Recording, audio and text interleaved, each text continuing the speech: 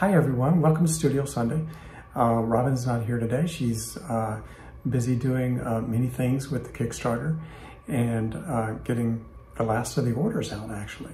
So it's pretty amazing. We've shipped about 2,300 orders in the last 2 weeks. That was a superhuman effort from Mike, our helper Mike, and Robin doing incredible work at the warehouse, which is basically a big metal box in the middle of a heat wave.